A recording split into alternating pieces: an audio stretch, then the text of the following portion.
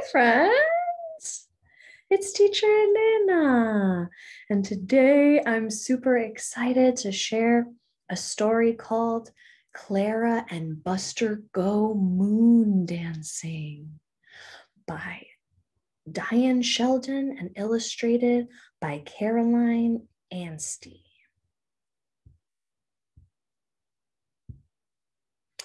Clara and Buster lived quietly in a small house with a garden filled with flowers.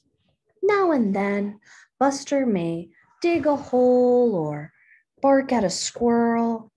Now and then, Clara might chase a bird or climb a wall. But most of the time, Buster curled up in the shade of a tree and Clara stretched out in the sun, feeling calm and maybe some days feeling a little bored. One evening, Clara and Buster were watching TV. 12 couples in glittering costumes were spinning around a floor so polished it looked like glass. You know, said Clara, I'd like to do that. It looks like fun. Buster watched the couples spin across the television screen. Clara sighed. If only we knew how to dance. Buster heard the sadness in her voice. Well, then, we will have to learn, said Buster. Oh. Clara and Buster began to teach themselves to dance that night. 1, 2, 3, 4, 1, 2, 3, 4, 1, 2, 3, 4, 1, 2, 3, 4, counted Clara as she and Buster backed into the coffee table. Keep going. 1, 2, 3, 4, 1, 2, 3, 4, 1, 2, 3, 4, 1, 2, 3, 4, counted Buster as he steered Clara into a wall. 1, 2, 3, 4, 1, 2, 3, 4. Buster stepped on Clara's foot. She lost her balance and, fell into the bookcase. They finally stopped when they broke a vase. Buster went back to sleep, but Clara just stared into space. She could picture herself in a beautiful ball gown, twirling beneath a pale white spotlight. The sequins on her gown glitter like stars, and she can hear the cheers. Wow, Clara! And the loud applause. She could just hear it now. Clara gave Buster a little nudge. We have to try again, said Clara. The next time, Buster and Clara practiced dancing in the kitchen. Clara wanted to try a tango.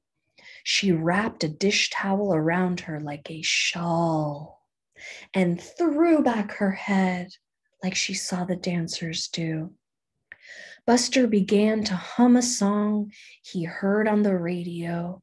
He couldn't remember the words. Ba-da-da-da-da-da-da-da, sang Buster. Clara threw her head back again. Twirl me, she cried. Twirl me. Buster pulled her close and twirled her. But Clara twirled and twirled and twirled and twirled and twirled right into the trash can. Poor Clara. They brushed themselves off and they practiced the cha-cha in the bedroom. Whoops! They tripped over the phone. They practiced jazz dancing in the bathroom. Whoops! They fell into the tub. Oh no, they practiced the jitterbug in the living room, but crash! They broke a window.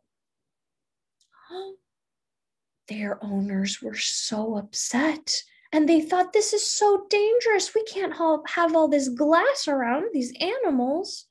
So they made them go outside. Clara pressed her face to the window. She could just see the flicker of the television screen in the front room. Oh, they're waltzing tonight on TV. Clara sighed. Oh, how I long to waltz. Buster hated to see Clara so unhappy. Well, let's waltz then, said Buster. We can't waltz out here, said Clara. Why not? Buster could hear the radio playing through an open window. We have music. Clara kept her eyes on the flickering screen inside the house, imagining the sparkling ball gowns.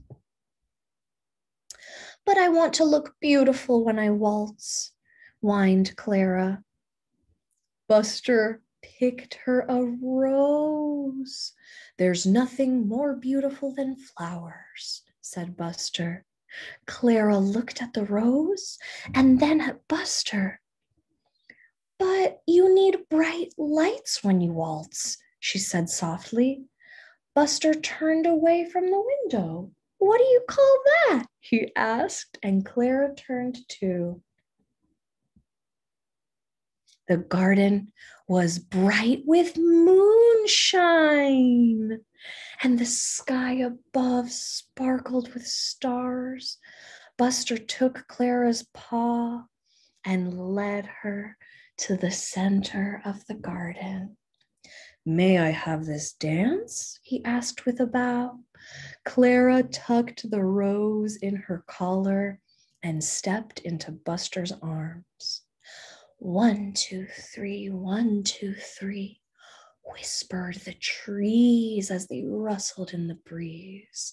Around and around the garden waltzed Clara and Buster. There was nothing to bump into or to trip over or break. There was only music and flowers and the soft light of the star and the moon. This is perfect, said Clara as Buster twirled her in his arms. And all the creatures that were watching thought so too. They thought it was absolutely perfect. What friends do you see came to watch them waltz? You can pause the tape while you see which friends. The end. Oh, I love that story. It's so sweet. And Buster never gave up on Clara's dream of dancing under the light with the beautiful shining stars. What a good friend. All right, my sweet friends, I'm sending you a big hug and a little waltz. Goodbye, my darling.